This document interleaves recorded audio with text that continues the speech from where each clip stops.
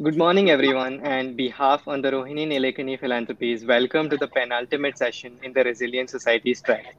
In this session, which we have called Uncommon Ground, we aim to engage in dialogue and work towards a common ground about the roles of the society and the state. The issues to be explored include how can the state and the society coexist? What drives an imbalance of power from time to time? Why is it that at times there is a tension between samaj and sarkar? And are there ways to think of the two as complementary in the context of citizen welfare? Before we begin, a few housekeeping rules for the audience. There are two windows or tabs to your right. The chat window for conversation on topics being discussed. We encourage you to let us know your thoughts throughout the session. And a Q&A window explicitly for questions you may have. Ask your questions throughout the session as well, and the most upvoted ones will be picked up and driven towards the speakers throughout the session. We hope to run the session for about 50 minutes. With that, let me now hand over to our moderator for the session, Gopal Sankar Narayanan, a senior advocate of the Supreme Court of India, the youngest to have been so recognized in the last 25 years. Gopal, thank you for being here, and over to you to introduce our speakers and drive the session forward. Thank you so much, Yash. Um, I always find myself a little at a lack of ease when I'm faced with the prospect of having giants in our field like Yamini and Jasmine here. I've always read with great interest about the various opinions that Yamini has put across and the work that she's done at the Center for Policy Research, which she is now commandeering from the front, and the kind of changes that she has brought within the organization as well. And with Jasmine, who is an old friend now for a while, and the work that he does with the Delhi Dialogue and Development Commission, I think it's fantastic that people like Jasmine are on the other side. We look at him as one of us, members of civil society, and the work that he has been doing has been exemplary. I know there must be great difficulties and challenges that he has been facing while on the other side, and the criticism that he faces, and we'll explore all of that in the coming minutes. I don't know if I need a broader credentials and details regarding the two of them. Most people know them. Yamini Iyer has a historic association with civil society, and her work at the Center for Policy Research, where she's the president and chief executive, stands out. Jasmine Shah has previously worked with JPAL in the US and comes from Columbia University. Here, he is the head of the vice chairperson of the Delhi Dialogue and Development Commission. Welcome, Yamini and Jasmine, to this session, which is called Coexistence Between Strong Society and Strong State. As a moderator, and this is uncommon for me, I was commenting to the person who invited me saying, you don't want someone like me. I'm a lawyer. I go to courts. I get into arguments. And usually it's very difficult for me to moderate discussions. But it's something that I'm going to slowly find my way somehow today with the help of the two of you. And I'll keep my comments to a minimum. If I can just start by inviting the two of you, Jasmine first, if that's okay, to give us some introductory remarks about the topic. I had a conversation earlier with Jasmine, and I found that he had something to say about the way the topic itself was framed, which is the coexistence between strong society and strong state. I think we are in the throes of a very vital discussion about the role that government, but particularly in India, is playing in many parts across the world, where we have what they call themselves strong governments in Turkey and in Brazil, etc. I'd like to hear your views, Jasmine, if you could just start and just tell us what you think. Thank you, Gopal. And first of all, my wishes for a very happy Independence Day to all of you. It's a very serious topic. And, when I was just reading about the title of the topic, the first sort of thought in my mind, because we're talking about a balance between a strong state and a strong society, arguably civil society and markets. The apprehension I had when I first thought about it is this idea of a strong state. And I think different people might interpret it differently. We do want an efficient. So when we talk about state, if we are actually talking about government, then what I would argue is that you don't want a strong government, because we are seeing examples of that all over the world as well as in India, as to when a government tries to overreach and therefore impinge upon the rights of the other actors of the society, what kind of outcomes we get. So we want an efficient government. We want a government that acts as a facilitator. It recognizes the legitimate roles of the other key stakeholders in the society, civil society or the private sector, and is not, uh, you know, hell bent to sort of dictate terms to the other actors, and gives them a legitimate space. Of course, state also means the judiciary and other organs of the state, and there arguably you do want a strong and an independent judiciary. But as much as it relates to the role of the government, I would say the idea of a strong government is somewhat worrisome. Um, you know, I mean, of course, I think at the outset, this idea that yes, a resilient society needs a very strong balance and a feeling, a sense of mutual respect between the state and the samaaj, the sarkaar, and the bazaar. I completely subscribe to it, and the converse is also true, which is a state that is trying too hard to control or dictate terms to the civil society or the markets, or it could also be where private sector or private players are able to effectively dictate terms to the state about what policies should be implemented, or a civil society which tries as hard as it could but is not able to influence the policies or how the state acts. And these are all markers, I would say, of a weak democracy. Now, obviously, I think when we talk about India's experience, we've had a range. I don't think we exist in either of these extremes at all points in time. But I would argue that in the current context, we see far too many examples of the latter, where there is a weakening of this equilibrium or a desired balance between the role of the state and the society. And just a couple of examples that come first to my head is this ongoing farmers' agitation. Just the way the bills were brought about in the parliament, in the middle of a pandemic through an ordinance where you didn't even have a discussion, they were passed, in hurry burry. And after months and months of agitations, where so many hundreds of farmers have lost their lives, the state still doesn't seem to be in a discussion mode. We just had a day or two ago an example of a union minister calling out the private sector and calling it anti-national. So I think these are all, as much as the state would like to profess that it respects the boundaries of what the state ought to do, these are examples that show you that we are far away from where we ought to be. I would say, therefore, that yes, while center, this is how things are at the center.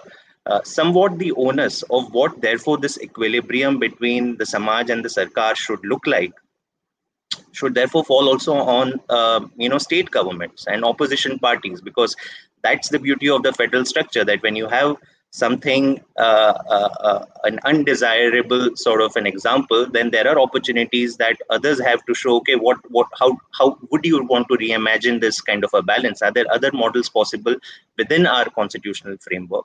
And I think this is the sort of an opportunity that state governments have. I'm going to speak maybe for another 2 minutes, Gopal, about the experience in Delhi, because I think that I would say throws up a counter as to some of the things that I feel would sort of, in a way, this balance has been thought about in Delhi. So now Delhi, of course, is a very interesting and a unique example, because the party in power itself has emerged from a civil society movement. So the people today, the ministers and the elected government, are people who have spent long time agitating and being part of the civil society. And therefore, this idea of negotiating with the civil society, talking to the civil society, is not alien, right? There are a couple of examples that I can, and over the discussion, we can talk more about the experiences in Delhi. But I would say the ongoing COVID-19 pandemic shows up as multiple instances where the government could not have done it alone.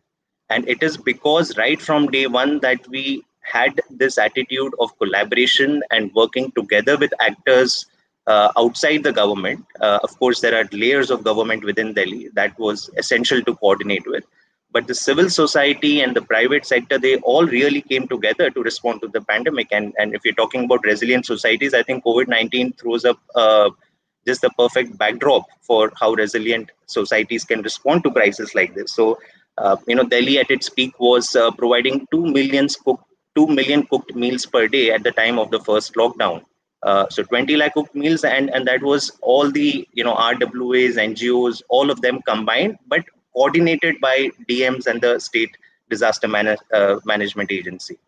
Even with the private sector, Delhi, I remember the first time Delhi launched an app showing the real-time availability of COVID-19 beds in private as well as government hospitals. There was a lot of resistance from private hospitals as to how can we update this is not practical, but it was series of discussions after which these hospitals was brought on board.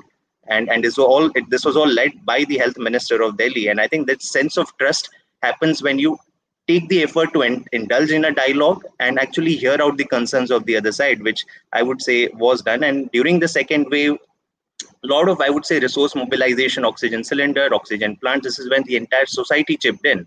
And DDC, especially, my commission was at the forefront of coordinating a lot of these efforts. So that is one. The second example that comes to my mind is, how do you systematically create role for civil society in governance? I think this was one of the themes of the discussion as well. And in Delhi, I would say the school management committees and the work that has happened in the education, reforms throws up an excellent case study. So school management committees were always, required to be there as part of the RTE. But, like in most parts of India, they were practically defunct. Elections wouldn't happen on time, and parents, therefore, and civil society would not have a say in how the government schools are run. But Delhi government has consistently ensured that proper elections are held, and these are active bodies with powers and with budgets who can actually hold the school administrations accountable. And I would say a lot of the work that we see today in Delhi government schools is because the school management committees actually, we put life into those ideas which otherwise exist. And therefore, I would say that as a state, there is, unfortunately, civil society will always continue to play an important role. But the extent to which it directly participates in the governance depends on the government. Whether you are going to create these formal opportunities of engagement and give them a legitimate role and space in decision making, accountable, ensuring there is checks and balances, or do you keep it ad hoc? That every time a civil society wants, you have to protest, or you have to really approach, write 10 letters, make 15, 20 calls, and then wait for your voice to be heard. So I'll limit my opening remarks to that. Thank you. Yeah, Jasmine, thank you. Thank you for all those opening remarks. Just quickly, if I can pitch in to say this, that I think, as I can't speak for the citizens of Delhi, but I think what we have seen last year and this year with both the movement of the migrant labor and this year with the second wave of COVID has taught us that governments in big cities, both Bombay and Delhi, especially the way it was plagued this year by COVID, like to take credit for a lot of things that they don't do. And if at all, as a citizen of Delhi, and we saw what rolled out during April and May, I think a lot of the credit actually goes to the citizens of Delhi for having come together.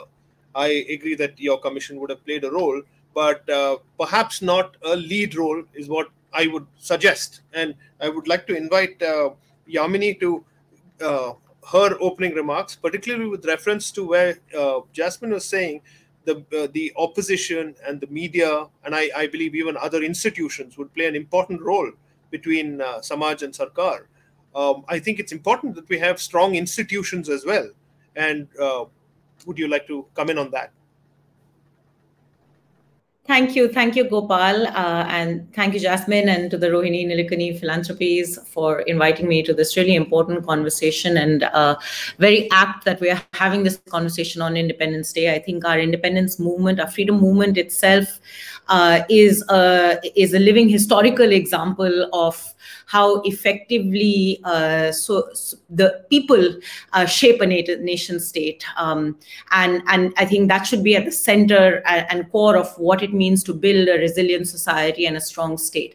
I think Jasmine set us off on a very important discussion, which I think he makes an important conceptual.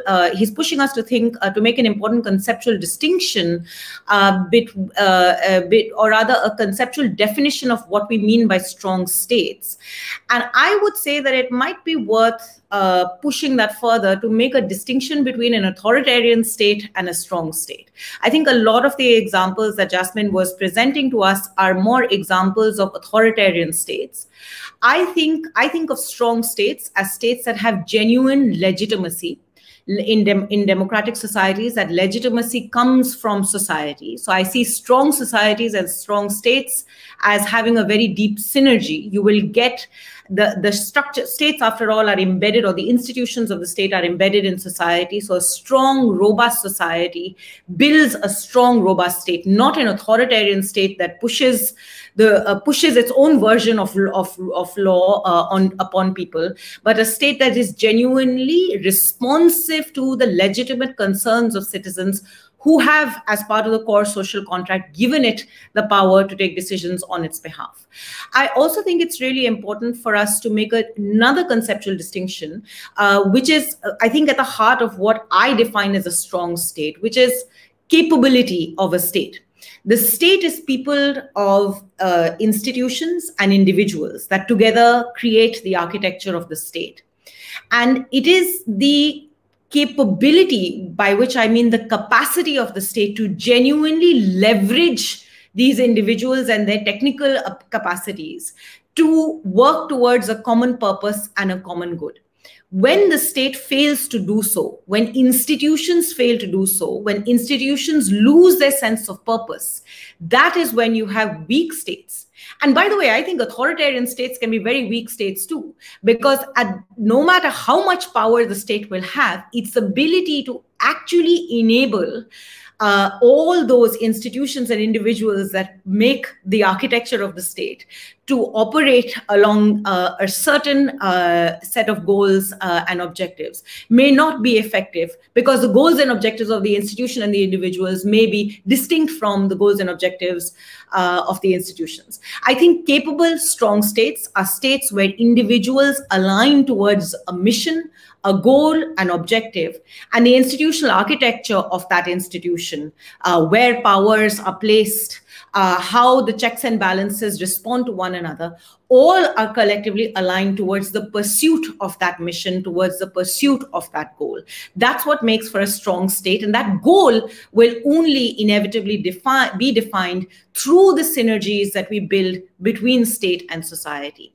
Democracy is about the creation of strong states. Democracies are weak when we throw up authoritarian states, and when we throw up states with weak organizational capability, states that are not able to ensure that the goals of the state are effectively met. So to my mind, that's the conceptual distinction I make. And when I think of a strong state, I think of a capable state. I think of a state that is genuinely responsive to the needs and priorities of the citizens that it seeks to represent, and a state that is effectively held accountable by citizens, i.e. it responds and citizens have the capability to articulate their voice to that state.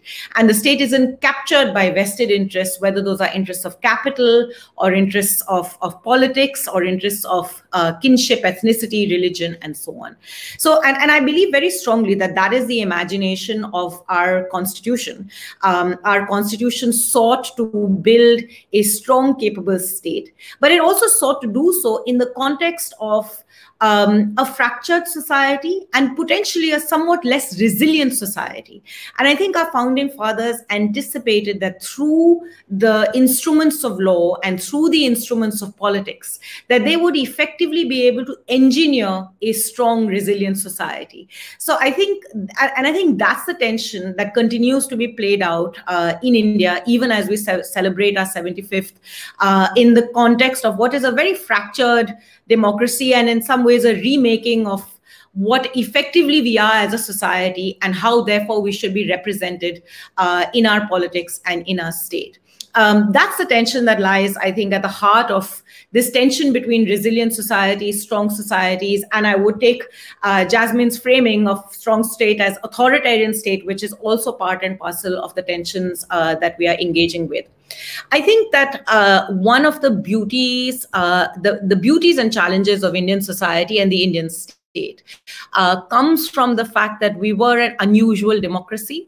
All political science literature that was written back in the 50s and 60s looked at India with a lot of surprise. How was it that a country as fractured as ours managed to cohere around a democratic promise and sustain its democratic promise?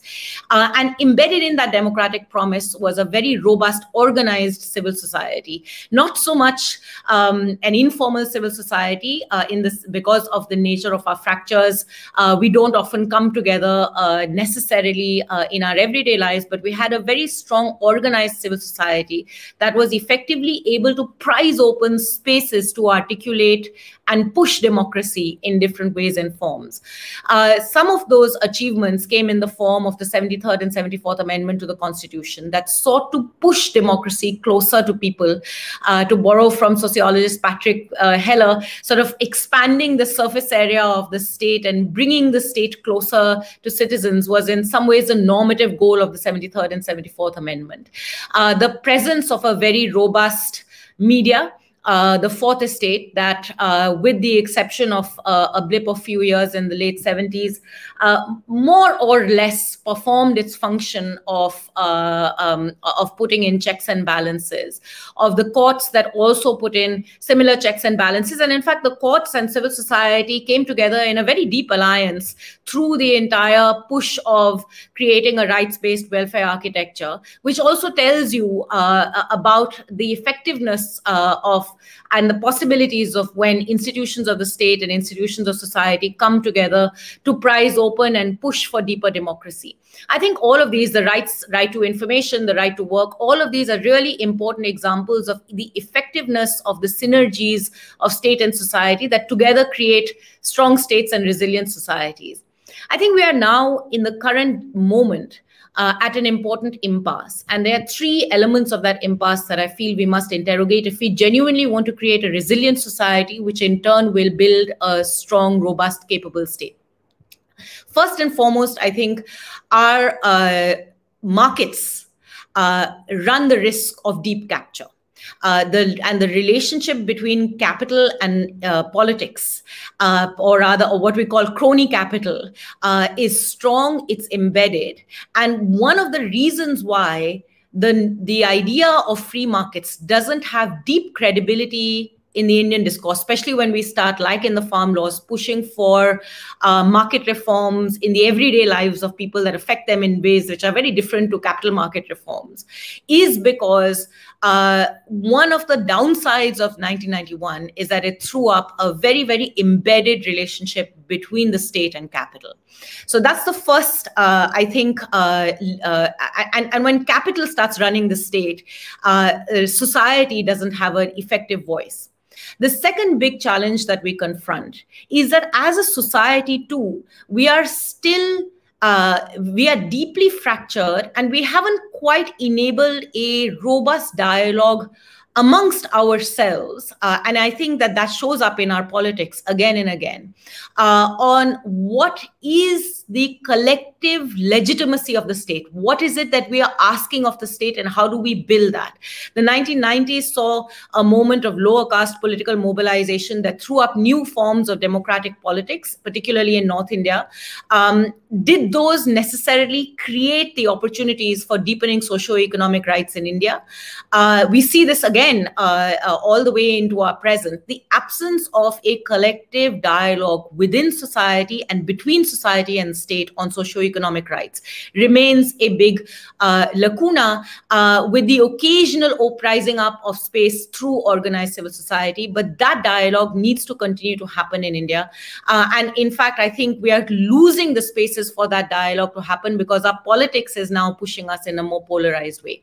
The third aspect of this has been the complete, and I think again the relationship with capital and the relationship with politics plays in, has been almost the attempt at bypassing the mediating institutions of society that shape the relationship between politics and people. Technology enables a direct relationship between state and individuals, between politicians and individuals. We talk about direct benefit transfers. Twitter allows our politicians to speak directly to people. The media gets cut out or bought or cut out. But the media plays a very, very important intermediation role. And that role is losing. The courts are also going through their own churnings. So I think the third biggest crisis to building strong societies and building synergies between state and society lie in the weakening and deliberate bypassing of the mediating institutions of society that ought to be the that shape relationships between individuals and the state, between societies and the state. I'll stop there. Thank you, Yamini. In fact, I found those 3 points very, very interesting.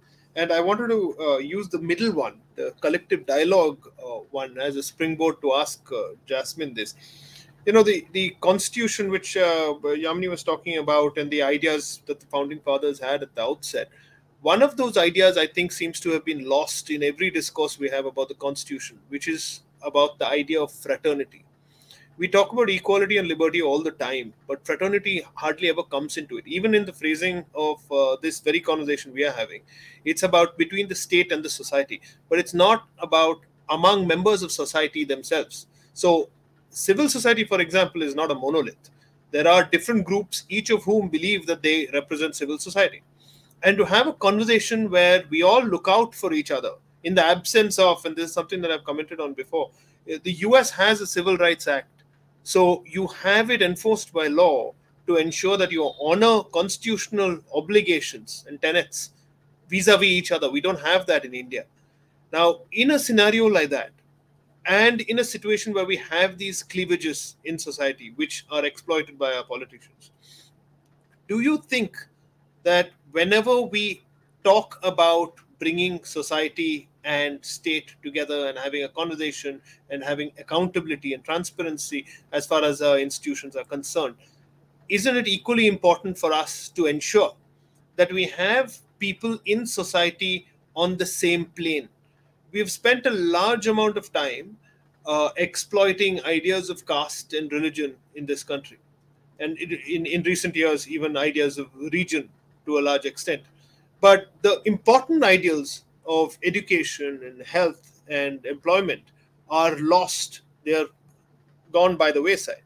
The Aam Aadmi Party in Delhi attempts to address at least education and health in a big way, and you have your outcome budgets which are supposed to try and explain how it is spent, etc. Can you just take us through what your broad ideas are on this? Sure, Gopal. I think there are, I'll also don my former civil society hat, because I have spent a few years on the other side. And there is a challenge that even on seemingly, where there is a consensus that there are important issues to be addressed, we do see, tension among civil society organizations, and therefore what eventually gets communicated to the state or the government in terms of how the civil society would want the outcome, let's say on a policy matter, to be, tends to be confusing. Part of it is natural, but I think that's somewhere the evolution, the organic evolution of our own civil society. As far as the state is concerned, you mentioned about outcome budget. Let me very briefly for the audience talk about this initiative of Delhi government. So one of the, we do price transparency and accountability, that the fact that governments ought to make itself accountable, and that needs deliberate effort to say that, I'm transparent, so ask me any questions. But what is it that the citizens have to ask questions about, or how can media really understand what's really happening with your budgetary spending? um, you know, Yamini is one of the at the forefront of thinking about these issues in the country. But the experience that we, and it's still a work in progress. But 3 or 4 years back, Delhi government completely reformed its outcome budgeting exercise, where we tied. Today we have around 80% of our budgetary spending, which is linked to around 2,500 indicators, very neatly bucketed into output indicators, which is what the government ought to do, and outcome indicators, which is that if the government has done its work, how did the people benefit from it? So if you built 100 or 500 Mohalla clinics, did people actually show up and benefit from those services or not? And I think it creates for us as a government also to be able to really understand where are things going wrong or not, and hold the administration accountable. It was an important tool. But more importantly, and over time, the Delhi media as well as the people have started using this as a real asset, because this kind of data and information across scheme year on year, and in fact quarter on quarter. So we release the status on each of these indicators every quarter, has become a powerful tool for the entire society to actually hold the government's performance to account. Um, Final point I would like to make is, because you touched the idea of fraternity, and I fundamentally think that the reason why states tend to think very different when it comes to really sitting down together, let's say with civil society, in that spirit of fraternity and sorting out issues, is because we have bucketed them as institutions in silos. There's very little lateral movement that happens between the two. So this appreciation of each other's perspectives is almost, I would say, at a level artificial. Now, I will talk about my own journey and example, as I've been in the civil society. I've been in the private sector before that. Today, when I'm sitting in the government, and if a civil society body approaches us, there is a natural inclination to hear the voices. But the natural inclination for many people at the top levels of government, I'm talking in generality, is to avoid these conversations. So if there is somebody who approaches you with a seriously different view than what, say, the government is taking, the idea is, okay, how not to meet them, and how not to even get that can of worms open. And I think the more we create opportunities for lateral movement, where people who have experienced the other part of the society can come, and of course, politics is the medium of that, but I'm saying maybe beyond politics, even maybe in administration. There have been attempts in the past, not so very encouraging, but I think, it's good to talk about these as ideas and values, but how do we actually bring them into practice is where I think the discussion needs to move to. And I feel, and you see that in US, you see people, after, Trump government, or let's say the Obama government left office, many of the people joined back the civil society and businesses. Once their government is back in power, they come again. So there are these sort of, and that creates bridges and partnerships which otherwise you wouldn't have seen. Thanks, Jasmine. I think it's very important to know about your own journey, and I think very often we tend to conflate the individual with the kind of ideas they represent. So we'll always appreciate Jasmine Shah, the person, but the governments and the policies, those are left open to criticism. And having been from civil society, you can understand that. Yamini, I just wanted to ask you this, because I think this is the third point that you had touched upon, about how politicians, especially, and those in government, are bypassing the traditional institutions which would mediate, and reaching out to the citizenry, and partly social media has played a big role in this. Now, social media itself seems to be, to a large extent, at least the intermediaries seem to be under the cosh quite a bit. The Twitters and the WhatsApps and the Facebooks, etc., etc. And by governments around the world are, putting them under siege in a way. I wanted to ask you, in these conversations that government and those in government are expected to have with civil society, are there certain bridges which are irrevocable, which bridges need to be as robust as possible? The media is clearly one of them, and the opposition is perhaps another. Are there other institutions that you think act as a bridge rather than governmental institutions which are available of that kind of control, which ought to be independent, like say the CBI or the RBI or things like that. The judiciary is anyway supposed to be independent for the large part. But are there other institutions that you think play an important role? And today we might be seeing a situation where people in these strong governments think that, look, we don't need these institutions at all. We can just completely ignore them and we're not going to get any flack for it. It's not going to make any difference at the hustings. Yeah, I think the challenge is not so much that there's a challenge of the present, but I think we need to look back and ask ourselves why, as a society, we have actually actively failed to build genuinely robust institutions. Period. I mean, let's take the university. The great gems of India that produced that continue till today to produce some of the world leaders, our IITs, our IIMs.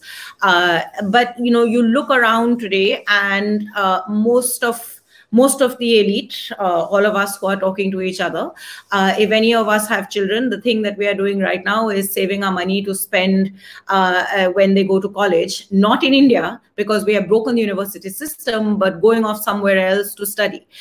It tells you something. And the reason why I bring up the university is because a lot of what we've been talking about, where do you build the core of a resilient, robust society? Where do you build genuine deliberation and architecting of new ideas? You build them through the university system. You build them through these institutions.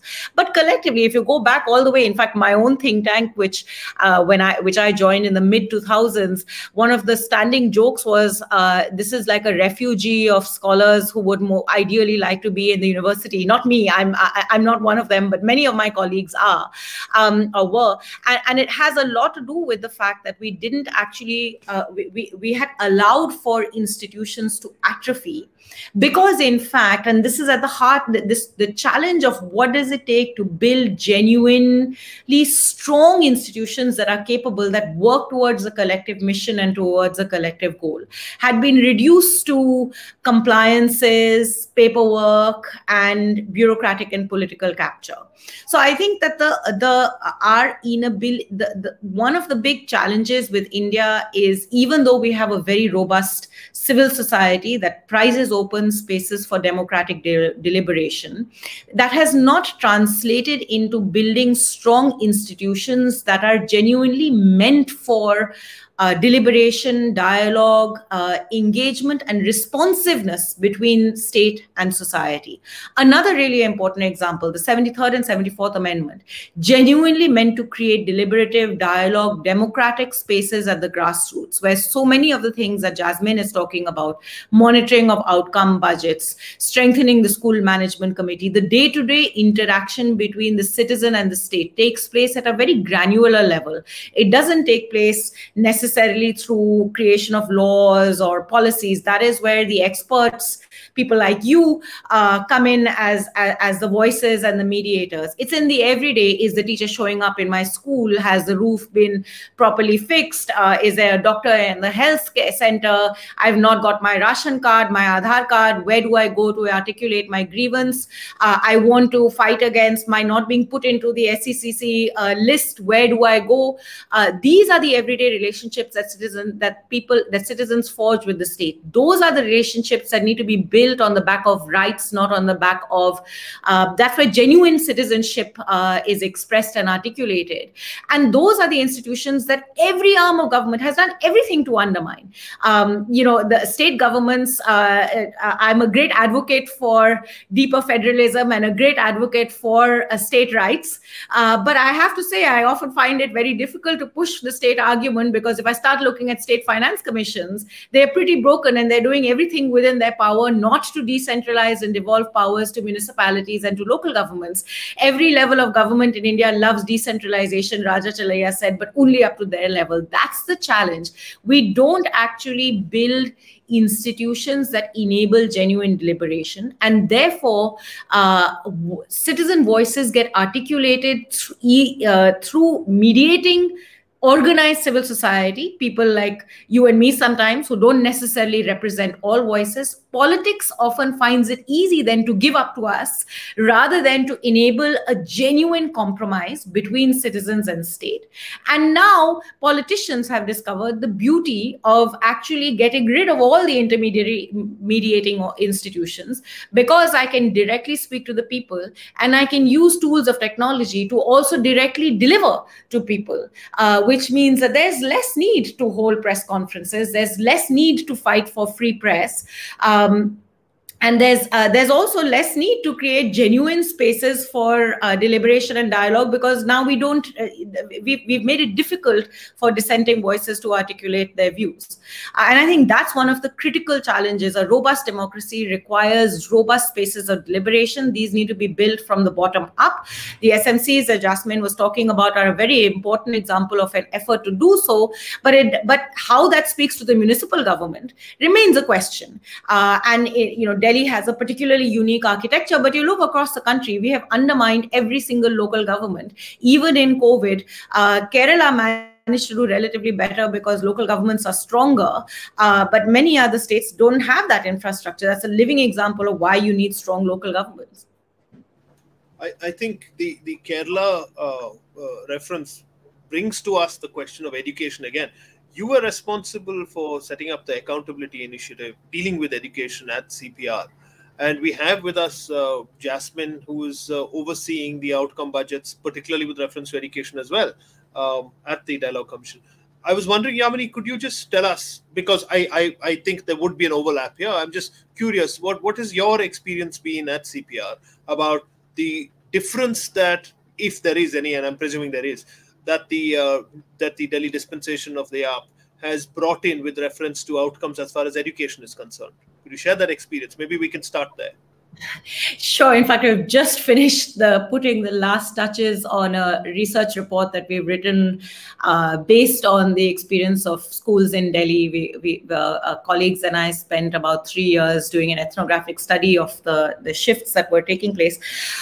I think, without getting into all of those details, I think one of the really important things that's worth talking about here, we often lament that the biggest challenge or rather the biggest puzzle of Indian democracy is why a democracy has chosen not to prioritize health and education, which are the two most central aspects of what impacts the capabilities of citizens to participate in markets effectively and to be able to genuinely build their capabilities to do so. I think, reams have been written about this puzzle. Occasionally, some politicians have attempted to do a few things. Those things have been limited to at most doing the visible things. So build the infrastructure, build put in all the inputs, hire the teachers to a degree, ensure that there's some action happening, and then learning will happen on its own. I think what was genuinely different about the effort that the government of Delhi has done was that it was willing to say that students enter our schools and even in standard 6 they can barely read, period. And it has tried to push a dialogue with teachers to get teachers to start trying to think about the classroom not as a place where you have to complete the syllabus and maximize the top 3 rows of the classroom that are closer to the curriculum to pass the exam, because that as a society and as a government is what we care about, but to actually start interrogating their pedagogy and ask themselves why students can go through years of schooling and are still unable to answer and are still unable to pick up the basics. It's not a quick exercise. It's not an easy exercise. It's not going to give you genuine results. It's not going to give you quick results immediately. But this is what deep reform means. Deep reform requires deliberation and a shift in how organizations think of themselves. And interestingly also, the one thing that is important is that actually regardless of the quick or non-quick, and there are many failures in all reforms, what Delhi government has been trying in schools has had some success, not full success, but this becomes core to the political legitimacy of a political party. And I think that's the lesson that our politics needs to learn, that politics doesn't always have to mirror society. Politics can also sometimes seek to create genuine legitimacy for its actions by demonstrating possibility, and that legitimacy then creates the consensus between state and society for genuine change. Beyond education, I think this is one of the biggest challenges that we face in India when we talk about religion and politics. Very often political parties now are shying away from using certain vocabulary that sort of represents ideas that are of tolerance, of pluralism, of secularism that have now been delegitimized. And parties tend to worry about what happens to the Hindu vote across all opposition parties. Why do we not have a robust response to the ideological challenges we confront today?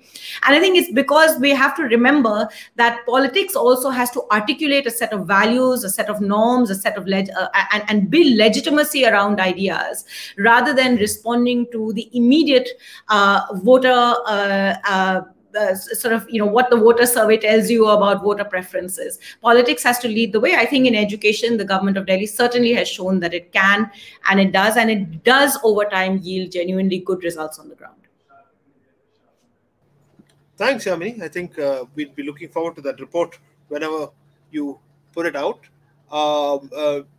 We have some questions from people in the audience. I'd like to put one out, which comes from Kriti Shukla.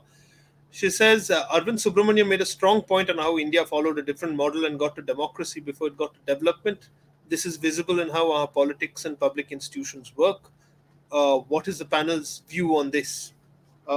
We have examples of countries like Botswana and Singapore, which possibly decided to take a bludgeon to try and clean the place up and get to development before opening it up and democratizing. Do you think we lost a chance there?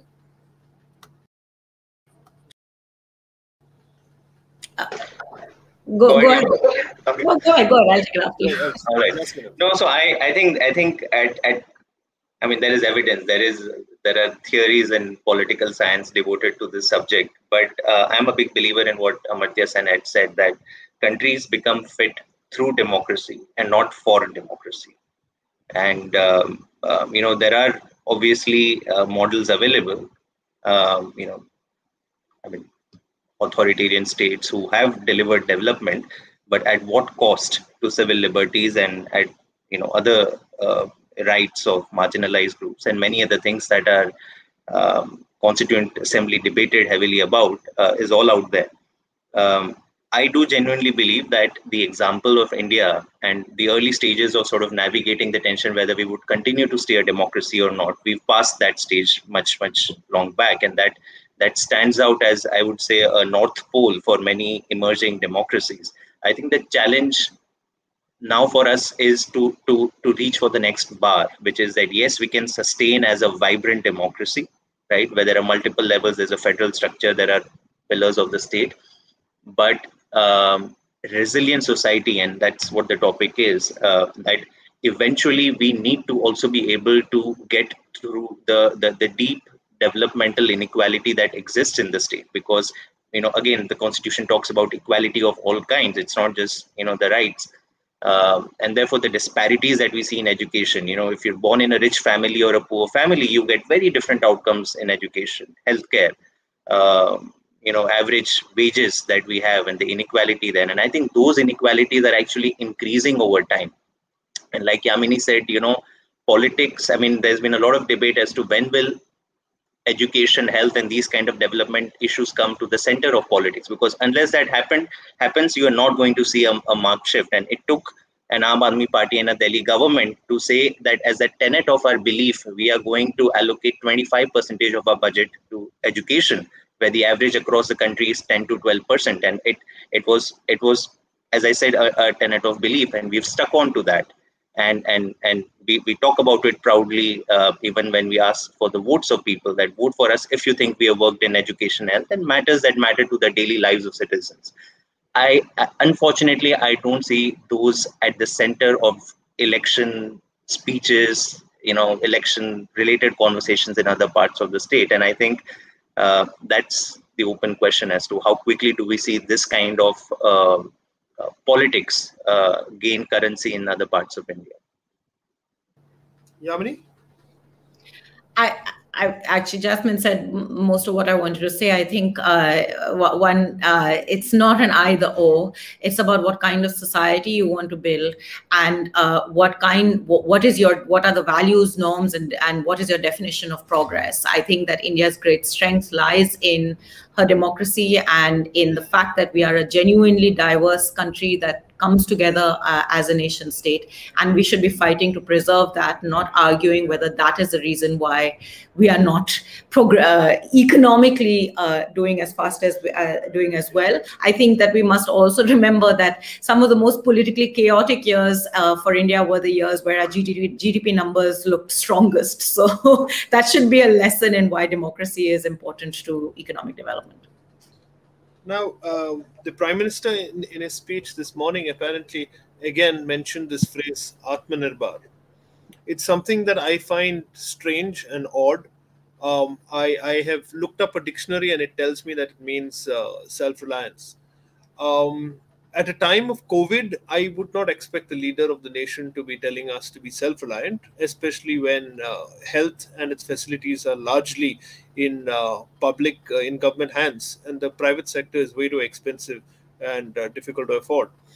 I wanted to know what your views are on a concept like Atmanirbhar, and when, if at all, it could be called upon on society to exercise it. Because if we are a welfare state and we have reached a level of perfection with our institutions and our level of access to it, then I can perhaps understand that you say, look, everything is in place, you handle it. But when things are in a deplorable state, how does one call upon citizenry to actually participate in that manner? Yamini? The Atmanirbhar sort of seems to represent many things at the same time. I'm not quite clear what exactly, it's sort of been articulated also as an economic policy where we're looking much more protectionist. It's being articulated in different ways, I think.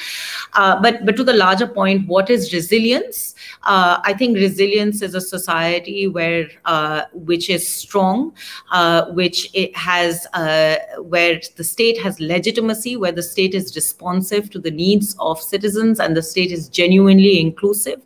And societies are resilient when all citizens have equal opportunity. That's the path that we need to move towards. One where the state responds and creates an enabling environment for all citizens to have equal opportunity. Jasmine, we have a hard stop at 12. So if I could just leave you with concluding remarks. All right.